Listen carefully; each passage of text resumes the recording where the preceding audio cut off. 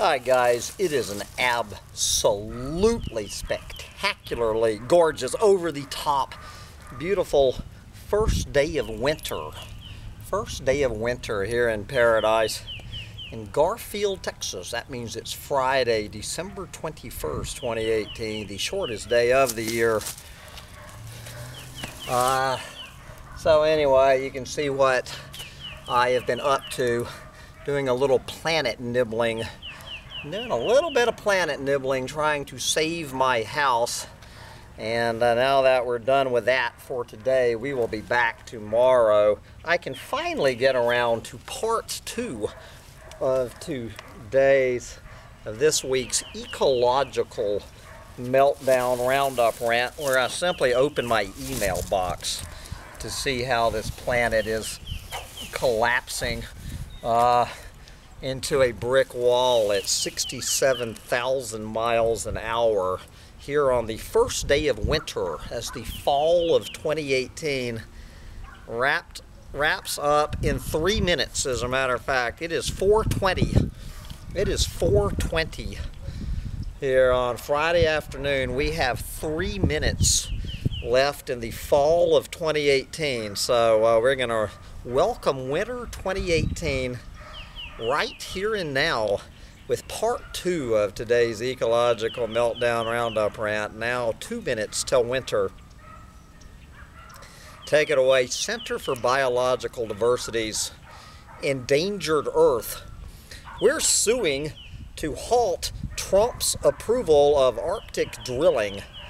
The last thing polar bears in the warming Arctic need is dangerous offshore drilling. But that's what the Trump administration wants to push through by approving Hillcore Alaska's so-called Liberty Project in the heart of polar bear habitat. Liberty would bring an artificial island and risky underwater pipeline to the sensitive Beaufort Sea. So this week, the center sued to stop it. Said the center's Kristen Monsell, whoever she is, Liberty is a bad step down a dangerous path. I love the, it's the unintentional quotes. Did no editor catch this? Liberty is a bad step down a dangerous path. An oil spill in the Arctic would be impossible to clean up any region already stressed by climate change.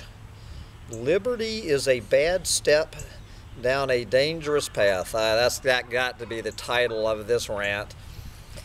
Okay, we're going to get back to Ryan Zinke's departure when we get over to the Washington Post. What is the Center for Biological Diversity have to say about Ryan Zinke? Zinke's departure cannot come soon enough. He leaves with a slew of policies devastating for our public lands, endangered species, clean air, and water. This is good old Kieran Suckling himself. Zinke will go down as the worst Interior Secretary in history. His slash and burn approach was absolutely destructive for public lands and wildlife, allowing David Bernhardt, which is the planet eater who's going to replace him, allowing David Bernhardt to continue to call the shots will be just as ugly. Different people, same appetite for greed and profit. That is exactly new boss, same as the old boss. From Ryan Zinke to mountain lions, rat poison found in 85% of tested mountain lions. A new analysis in California has found rat poison in more than 85% of tested mountain lions, bobcats, and Pacific fishers, which has prompted regulators to evaluate whether to further restrict the toxins. I didn't know they were restricted at all. Said the center's Jonathan Evans, whoever that is, quote, "This alarming new evidence should spur the state to ban these dangerous poisons. There are safer, cheaper alternatives. Regulators have no excuse to continuing to let California's wildlife die slow, excruciating deaths." All right, here's another lawsuit to save starving West Coast orcas. On Tuesday, the Senate launched a lawsuit against Trump's National Marine Fisheries Service for mismanaging West Coast salmon fisheries. This has been hurting desperately endangered southern resident killer whales. There you go. Some good news is that Washington Governor Jay Inslee unveiled a new plan, including a temporary suspension of whale watching boats full of clueless fucking morons. Reducing noise and disturbance to whales is needed, but the whales will go extinct anyway if we don't swiftly restore their wild salmon prey. This is the center's Julie Teal Simmons, whoever Julie is.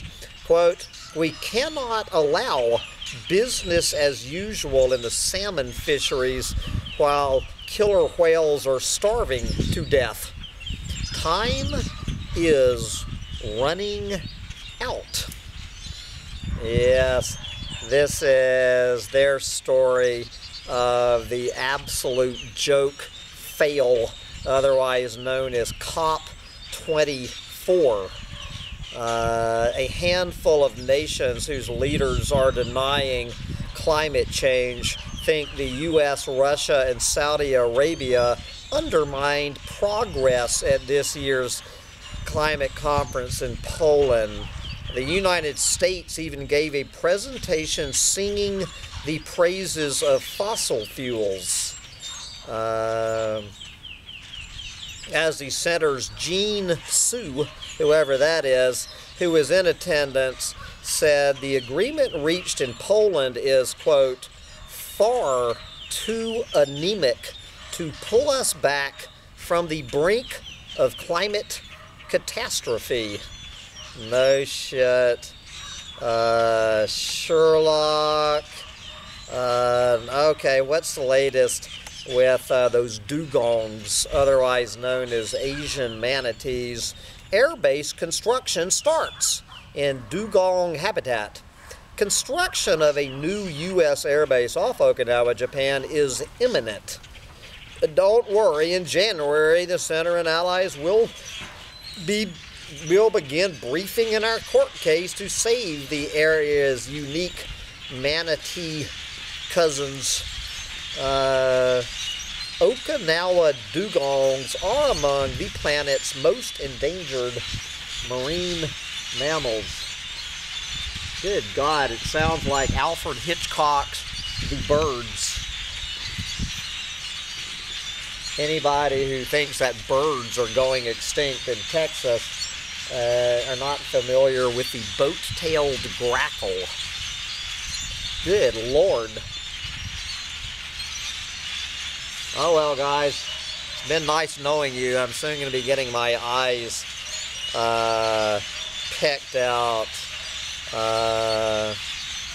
Quoting Peter Galvin, a center co-founder, quote, "We'll never stop fighting to protect Okinawa dugongs from extinction. Wiping out these gentle, culturally important animals would forever stain America's international reputation." I don't know, brother. I think the birds. I think we're in an Alfred Hitchcock movie, not the. Good Lord. All right. What's going on in LA County this week while Groot is here visiting me in paradise? We're looking at urban sprawl in LA County. Imagine that, Mike. After years of work by the center to stop a senseless mega development called Centennial, the LA County Board of Supervisors has just okayed the project. This 19,000 home sprawl in a fire-prone area will destroy thousands of acres of wildflower fields and habitat. The board's decision flew in the face of widespread opposition from community members and the LA Times editorial board, among others. I'm sure they really give a shit. Anyway, but we're going to head over now to those eco-Nazis at the Washington Post.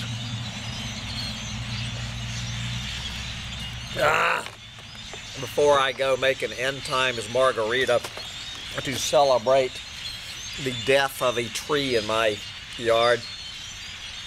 So of course the Washington Post, you know, they barely had time to start their hatchet job on Ryan Zinke before he just fell right over. Ryan Zinke was a rising star in Washington. Then he joined the Trump administration. Zinke's zeal in boosting coal and gas production on public lands angered Democrats who had supported him, and his tendency to overstep the limits of his power at Interior worried Republicans and the president. Yep. All right. What is the Green New Deal? I haven't done a rant on it. Lots of people support the Green New Deal. So, what is it? What is the Green New Deal? I honestly don't know, guys, because I don't give a flying fuck what the Green New Deal is. The Green New Deal is the latest little limp dick plan by these goddamn little mainstream greeny environmentalists talking about how we're going to save the fucking planet by, creating more jobs in the renewable energy sector so we can continue our unsustainable lifestyles. The Green New Deal, you don't even have to know what it is to start pushing the bullshit detector button. The very name, Green New Deal. It screams green washing. It screams limp dick, mainstream, environmentalist, hopium-soaked, unadulterated horseshit. This is why I am not an environmentalist. I am an eco-Nazi. Fuck the Green New Deal. Anyway, moving on.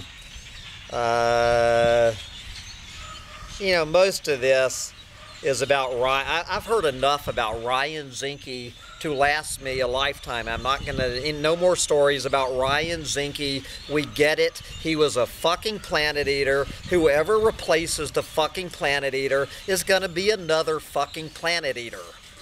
No shit, Sherlock. The sky is blue. Anyway. Here we go. This is their view about COP24 fails to address the galloping pace of climate change. Frustration remains that the world's progress does not match the urgency of the problem. I'll get that tomorrow, brother. Don't worry about it. I got to take that back to the barn. More shit about Ryan Zinke. Shut the fuck up about Ryan Zinke. More stuff on COP24. Scientists called for unprecedented action, but the climate talks just aren't built for that. Some are worried that the world's best efforts would not nearly match the urgency of a problem that scientists have said will bring catastrophic consequences. Do you think so? Is that it? Anyway, guys, I'm going to wrap it up right here. And the sun is going down on the first day of winter. We had winter arrive during that rant. We went from fall to winter during that rant. And I need to take a shower. And it's time for a drink from the end times. Smoke 'em if you got 'em, guys. We all know why. Bye, guys.